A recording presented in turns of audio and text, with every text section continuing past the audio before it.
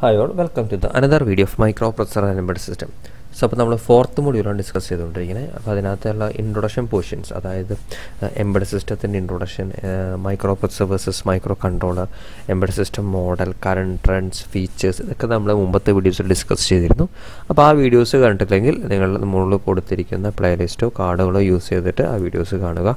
Okay, we will video this channel subscribe to get more videos. Subscribe ചെയ്യുക അതേപോലെ തന്നെ തൊട്ടടുത്തുള്ള ബെൽ ബട്ടൺ കൂടി അമർത്തുകയാണെങ്കിൽ നമ്മളുടെ വീഡിയോസ് അപ്പോൾ തന്നെ നമുക്ക് ലഭിക്കുന്നതായിരിക്കും. Characteristics of a real-time system. Real-time systems are often called embedded systems. അപ്പോൾ real-time system mostly embedded system തന്നെ നമ്മൾ പറയേണ്ടത് കാരണം വെച്ചാൽ it contains with a larger number to provide monitoring, control and computation functions. അപ്പോൾ മെയിൻലി ഒരു large system ആയിരിക്കും ഇത്. അതിനകത്ത് നമ്മൾ മോണിറ്ററിങ് പർപ്പസിനും അതുപോലെ കൺട്രോൾ ചെയ്യാനും അങ്ങനത്തെ പല പല കാര്യങ്ങൾക്ക് വേണ്ടിയായിരിക്കും നമ്മളത് മെയിൻലി ഉപയോഗിക്കേണ്ടത്. A real-time system they require concurrent processing of multiple inputs. അപ്പോൾ മൾട്ടിപ്പിൾ ഇൻപുട്സ് നമ്മൾ ഇൻടേക്ക് ചെയ്യാറുണ്ട് റിയൽ ടൈം സിസ്റ്റത്തിലേക്ക്. കാരണം ഡിഫറെൻറ്റ് ഇൻപുട്സൊക്കെ എടുത്തിട്ട് അതിൻ്റെ പ്രോസസ്സിങ് കാര്യങ്ങളും ചെയ്തിട്ട് അതിനനുസരിച്ച് നമ്മുടെ ആക്ച്വേറ്റേഴ്സ് നമ്മുടെ ഔട്ട്പുട്ടും കാര്യങ്ങളൊക്കെ ഓൺ ഓഫ് ഒക്കെ ചെയ്യേണ്ടാവും. Okay, concurrent task must be created and managed in order to fulfill the functions of system. അപ്പോൾ ഒരു ഫംഗ്ഷൻ്റെ ഓരോ കാര്യങ്ങൾ ഫുൾഫിൽ ചെയ്യാൻ വേണ്ടിയിട്ട് നമ്മൾ കൺകറൻ്റ് ആയിട്ടുള്ള ടാസ്കും കാര്യങ്ങളും ക്രിയേറ്റ് ചെയ്ത് കറക്റ്റ് ചെയ്ത് മാനേജ് ചെയ്ത് പോയാൽ മാത്രമാണ് അത് ആ ഒരു സിസ്റ്റം കംപ്ലീറ്റ് ആയിട്ട് നമുക്ക് റൺ ചെയ്ത് കൊണ്ടുപോകാൻ പറ്റുള്ളൂ. Then real time system need to B respond to synchronous events. അപ്പോൾ സിങ്കർണസ് ഇവൻറ്റ്സ് വന്നു കഴിഞ്ഞാൽ അത് റെസ്പോണ്ട് ചെയ്യണം. അതേപോലെ അസിങ്കർണസ് ഇവൻറ്റ് വന്നാലും റെസ്പോണ്ട് ചെയ്യണം. സിങ്കർണസ് ഇവൻ്റ് എന്ന് പറഞ്ഞാൽ ഇപ്പോൾ ഓരോ മണിക്കൂർ ഇടവിട്ട് നടക്കുന്ന ഒരു ഇവൻറ്റ് അല്ലെങ്കിൽ നമുക്ക് പ്രവചിക്കാൻ പറ്റാത്ത സമയങ്ങളിൽ നടക്കുന്ന ഇവൻറ്റ്. അപ്പോൾ എങ്ങനത്തെ ഇവൻറ്റ് വന്നാലും അത് റെസ്പോണ്ട് ചെയ്തിരിക്കണം. Real-time systems often require high reliability and safety requirement. അപ്പോൾ വളരെയധികം റിലയബിൾ ആയിരിക്കണം, അതേപോലെ സേഫ്റ്റി റിക്വയർമെൻറ്റും കറക്റ്റായിട്ട് ഫോളോ ചെയ്യണം ഈ റിയൽ ടൈം സിസ്റ്റംസൊക്കെ.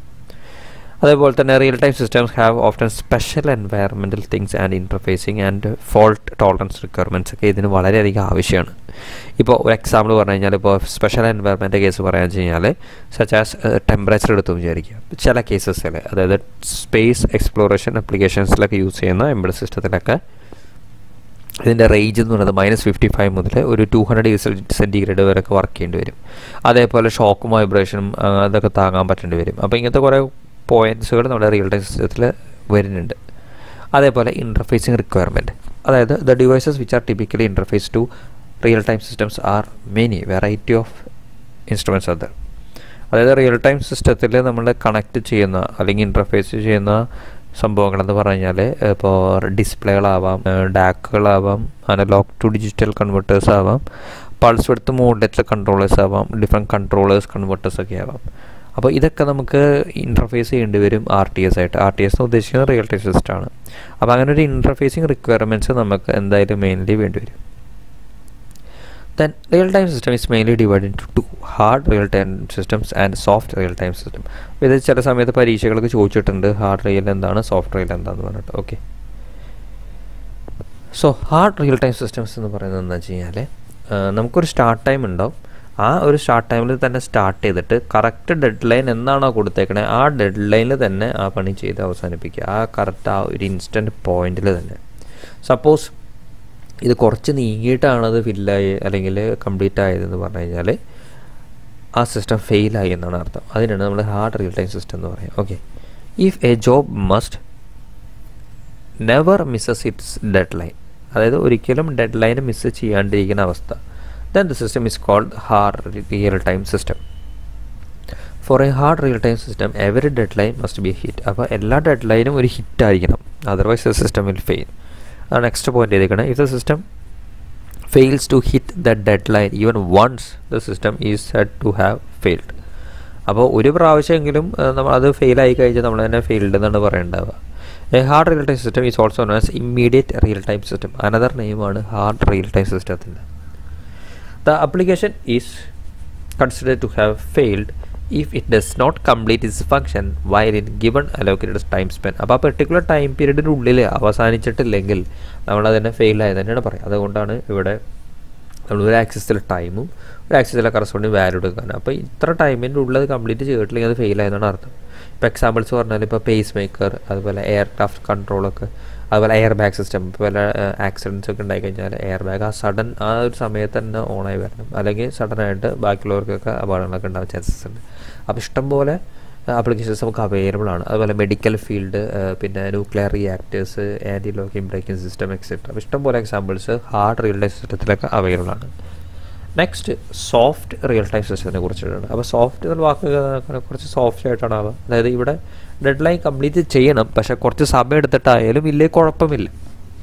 അപ്പോൾ നിങ്ങൾ ഈ ഗ്രാഫ് നോക്കി കഴിഞ്ഞാൽ കാണാൻ പറ്റും, ഇവിടെ ഒരു സ്റ്റാർട്ട് ടൈം കൊടുത്തിട്ടുണ്ട്, കുറച്ച് നേരം ഓണായി കിടന്നു, അതിനുശേഷം ഇവിടെ ഡെഡ് ലൈൻ തന്നേക്കണം. പക്ഷേ അത് സഡനായിട്ട് അതിൻ്റെ ഉള്ളിലേക്ക് ഡെഡ് ലൈനിലേക്ക് എൻഡ് ചെയ്യുന്നില്ല, കുറച്ച് സമയം എടുത്തിട്ടാണ് എൻഡ് ചെയ്യണം. പക്ഷേ അത് കംപ്ലീറ്റ് ചെയ്യണം, റിസൾട്ട് വേണം. അതിനാണ് സോഫ്റ്റ് റിയൽ ടൈം സിസ്റ്റം എന്ന് പറയുക. In a soft real-time system, the meeting of the deadline is not compulsory for every time for the task. അതായത് എല്ലാ ടാസ്കിലും കംപ്ലീറ്റ് ചെയ്യണമെന്നില്ല, ഡെഡ് ലൈൻ മീറ്റ് ചെയ്യണമെന്നില്ല, ടാസ്ക് കംപ്ലീറ്റ് ചെയ്യേണ്ടി വരും. But the process should be process and give the result. അതാണ് പറഞ്ഞത്. അതായത് process ചെയ്തിട്ട് റിസൾട്ട് എന്തായാലും കിട്ടിയിരിക്കണം നമുക്ക്. Even the soft real time systems cannot Mrs the dead line for every task or process according to the priority. It should meet the dead line. അതായത് നമ്മുടെ dead line meet ചെയ്യണം, പക്ഷേ കുറച്ച് സമയം എടുത്തിട്ടായാലും കുഴപ്പമില്ല. അതിനാണ് നമ്മൾ സോഫ്റ്റ് റിയൽ ടൈം സിസ്റ്റം എന്ന് പറയുന്നത്. അപ്പോൾ ഈ ഗ്രാഫ് നോക്കി കഴിഞ്ഞാൽ നമുക്കറിയാം, if the system misses the deadline for every time, the performance of the system will worse and cannot be used by the users. അപ്പോൾ ഇതിൻ്റെ ഒരു പ്രോബ്ലം പറഞ്ഞു കഴിഞ്ഞാൽ, ഇപ്പോൾ നമ്മളൊരു വീഡിയോ ഗെയിം കളിക്കുകയാണ്, നമ്മളൊരു ബട്ടൺ കുറേ ഫ്രണ്ടിലേക്ക് പോകാൻ വേണ്ടി അമർത്തി, അപ്പോൾ അതങ്ങനെ പോകണില്ല എന്ന് വിചാരിക്കുക. അതായത് നമ്മൾ കുറച്ച് ഡിലേ ഉണ്ട്, അങ്ങനെ എന്തെങ്കിലും ചെയ്ത് കഴിഞ്ഞാൽ നമുക്കത് ഭാവിയിൽ ഉപയോഗിക്കാൻ നമുക്ക് ബുദ്ധിമുട്ടായിരിക്കും.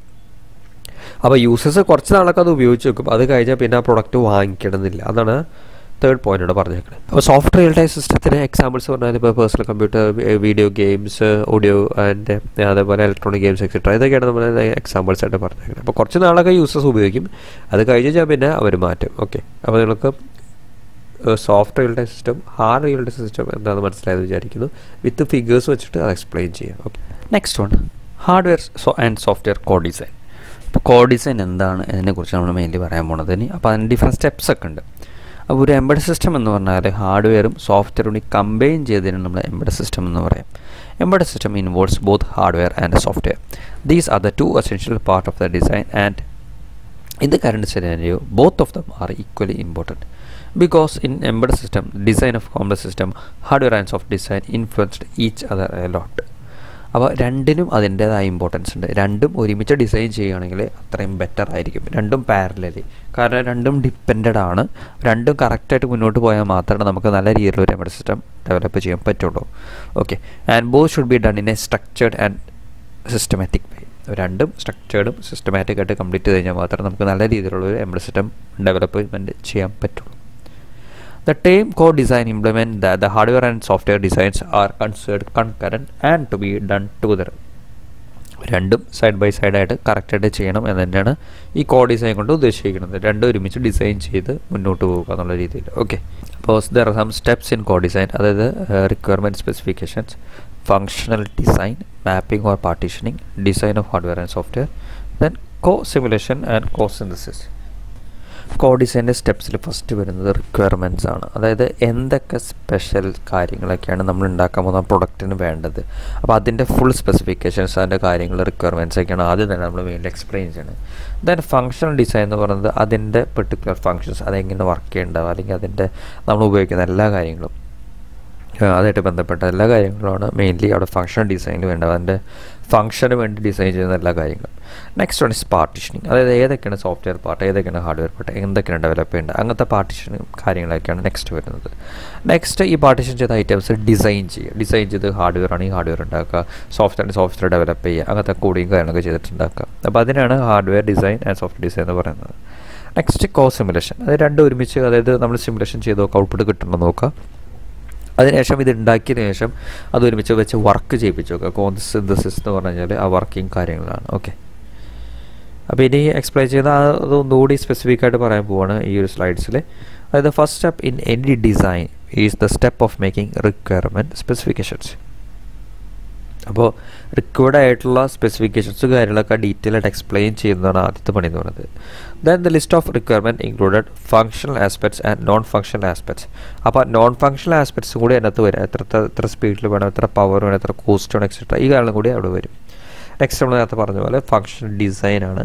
അപ്പോൾ any system should be functionally correct. അപ്പോൾ ഫങ്ഷണൽ ഡിസൈൻ എന്ന് പറഞ്ഞാൽ അതിൻ്റെ ബേസിക് വർക്കിംഗ് ഫങ്ഷണലി കറക്റ്റ് ആയിരിക്കണം.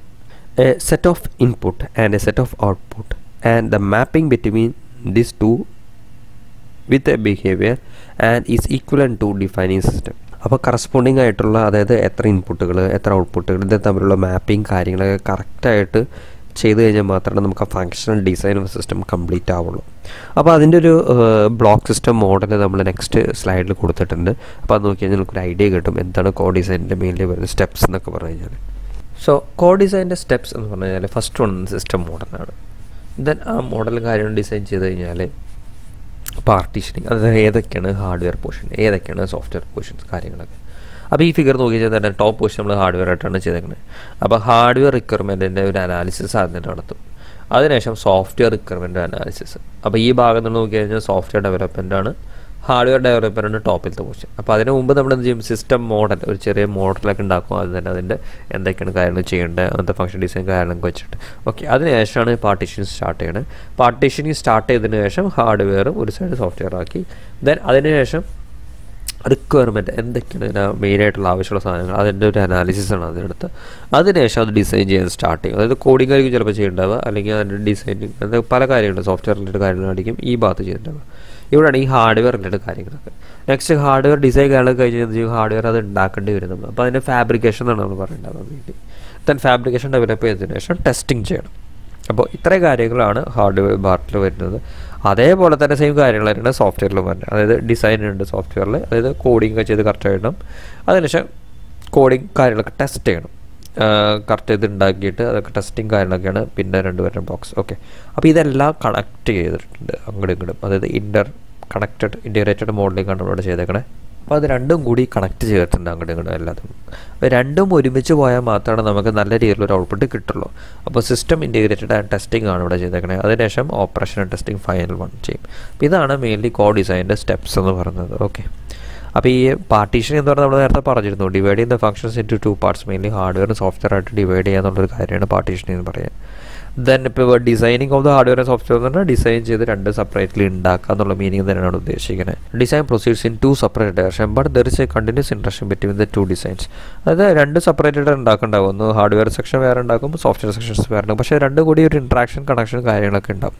അതായത് ഇപ്പോൾ ഫീഡ്ബാക്ക് എടുക്കും, ചിലപ്പോൾ കറക്ഷൻ ചെയ്യും, പിന്നെ റീഡിസൈൻ ചെയ്യേണ്ടി വരും. അങ്ങനെ പല കാര്യങ്ങളും ചെയ്യാറുണ്ട് ഇതിനകത്ത്. Once the software and hardware designs are completed, the system is integrated and tested and then put into operation. അപ്പോൾ കംപ്ലീറ്റ് ആയി കഴിഞ്ഞാൽ നമ്മളത് ഇൻറ്റിഗ്രേറ്റ് ചെയ്യും, അതിനുശേഷം ടെസ്റ്റിംഗ് ചെയ്യും, അതിനുശേഷമാണ് ഓപ്പറേഷൻ നമ്മൾ start ചെയ്യേണ്ടതുള്ളൂ. The prefix co for both of these activities mean the simulation and synthesis of both hardware and software should be done more or less together. രണ്ടും ഏകദേശം ഒരുമിച്ച് ചെയ്യണമെന്നാണ് ഉദ്ദേശിക്കുന്നത്. എന്നാൽ മാത്രമേ നമുക്ക് നല്ല രീതിയിലുള്ള ഔട്ട്പുട്ട് കിട്ടുള്ളൂ. അപ്പോൾ ഈ കോ എന്ന് ഉദ്ദേശിക്കുന്നത് രണ്ടും ഒരുമിച്ച് ചെയ്യുക. അതായത് ഹാർഡ്വെയർ സിമുലേഷൻ ആയാലും സോഫ്റ്റ്വെയർ സിമുലേഷൻ ആയാലും രണ്ടും ഒരുമിച്ച് ചെയ്ത് പോയി കഴിഞ്ഞാൽ നമുക്ക് നല്ല രീതിയിലുള്ള ഔട്ട്പുട്ട് കിട്ടും. അപ്പോൾ simulation ഇംപ്ലൈസസ് the testing of the functionality without the actual implementation. അപ്പോൾ സിമുലേഷൻ എന്ന് പറഞ്ഞാൽ നമുക്കറിയാം, അതായത് നമ്മളത് ഉണ്ടാക്കണമെന്നില്ല, പക്ഷേ അതിൻ്റെ ഒരു സിമുലേഷൻ, അതൊരു മോഡൽ വിത്തൗട്ട് ആക്ച്വൽ ഇംപ്ലിമെൻറ്റേഷൻ നമ്മളത് വെറുതെ റൺ ചെയ്ത് നമുക്ക് ഔട്ട്പുട്ട് കിട്ടുന്നത് നോക്കുക. Synthesis means the final realisation of the design project. അപ്പോൾ ആ പ്രൊഡക്റ്റിൻ്റെ ഫൈനൽ റിയലൈസേഷനാണ് നമ്മൾ സിന്തസിസ് എന്ന് പറയുണ്ടാവാൻ വേണ്ടി. അപ്പോൾ കോ synthesis means that the both software and hardware to B integrated and realised. അപ്പോൾ സിന്തസിസ് മീൻസ് സോഫ്റ്റ്വെയർ ആയാലും ഹാർഡ്വെയർ ആയാലും രണ്ടും ഒരുമിച്ച്, to B integrated and realised, രണ്ടും ഒരുമിച്ച് ഇൻ്റർകണക്ട് ചെയ്തിട്ട് അത് റിയലൈസ് ചെയ്ത് പ്രൊഡക്റ്റ് നോക്കുന്നതിനെയാണ് നമ്മൾ കോ സിന്തസിസ് എന്ന് പറയുന്നത്. ഓക്കെ, നെക്സ്റ്റ് നമ്മൾ ഡിസ്കസ് ചെയ്യാൻ പോകുന്നത് EDLCനെ കുറിച്ചിട്ടാണ്. അതായത് embedded product development life cycle. എങ്ങനെയാണ് ഒരു പ്രൊഡക്റ്റ് ഡെവലപ്പ് ചെയ്ത് അതിൻ്റെ ഫുൾ ലൈഫ് സൈക്കിൾ കംപ്ലീറ്റ് ചെയ്യുന്നത് എന്നൊരു കാര്യമാണ്. ഇപ്പോൾ ഒരു എക്സാമ്പിൾ പറഞ്ഞ ഒരു idea of building A house.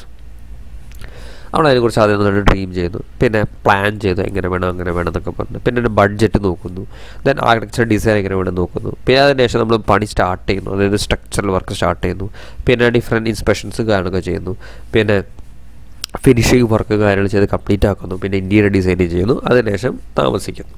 ഇതാണ് ഒരു വീട് പണിയാനുള്ള കാര്യങ്ങൾ. ഓക്കെ, അപ്പോൾ ഒരു എക്സാമ്പിളായിട്ട് ആണ് നമ്മൾ പറഞ്ഞത്. അതേപോലെ തന്നെയാണ് എല്ലാ കേസുകളും, പ്രൊഡക്റ്റ് എടുത്താലും എല്ലാ കേസുകളും ഇങ്ങനെ തന്നെ വരുന്നുണ്ടാവും മെയിൻലി. സോ അപ്പോൾ എംബഡഡ് പ്രൊഡക്റ്റ് ഡെവലപ്മെൻറ്റ് എന്ന് പറയുന്നത് ഒരു പ്രൊഡക്റ്റിനെ എങ്ങനെ ഡെവലപ്പ് ചെയ്യുന്നത് എന്നാണ് നമ്മൾ പറയാൻ പോകുന്നത്. അപ്പോൾ compare the house building process to the faces of A building of an embedded product. അപ്പോൾ ഒരു എംബഡഡ് പ്രൊഡക്റ്റും ഏകദേശം നമ്മൾ നേരത്തെ മുമ്പ് പറഞ്ഞ ഹൗസ് ബിൽഡിംഗ് പ്രോസസ്സ് പോലെയൊക്കെ തന്നെയാണ് ഏകദേശം. അപ്പോൾ this example was presented to explain why the Big Bang model of the product development may not be the best model. അപ്പോൾ ബിഗ് ബാങ് മോഡൽ എന്ന് പറഞ്ഞൊരു മോഡൽ ഉണ്ടായിരുന്നു, പക്ഷെ അത് അത്ര ബെസ്റ്റ് മോഡലായിട്ടല്ല പറയപ്പെടുന്നത്. അപ്പോൾ എന്താണ് ബിഗ് ബാങ് മോഡൽ? അതാണ് നമ്മൾ ആദ്യം പറയാൻ പോകുന്നത്. ഓക്കെ, ഫസ്റ്റ് പോയിന്റ് അതിനകത്തുള്ള ഇതാണ് developer receive the list of requirement. അപ്പോൾ ഡെവലപ്പർക്ക് റിക്വയർമെൻറ്റ് കിട്ടും, ഇതിൻ്റെ കാര്യങ്ങൾ നമ്മൾ ചെയ്യണം എന്ന് പറഞ്ഞിട്ട് പ്രൊഡക്റ്റ് ഉണ്ടാക്കണം, അപ്പോൾ ആ പ്രൊഡക്റ്റിന് ഇന്ന സംഭവങ്ങളൊക്കെ വേണമെന്ന് പറഞ്ഞു. ഓക്കെ, അപ്പോൾ the developer work on isolation for some times. അപ്പോൾ ഡെവലപ്പർ സം ടൈംസ് ഒരു ഐസൊലേഷനിൽ വർക്ക് ചെയ്യും. Next the developer delivers the result to the customer.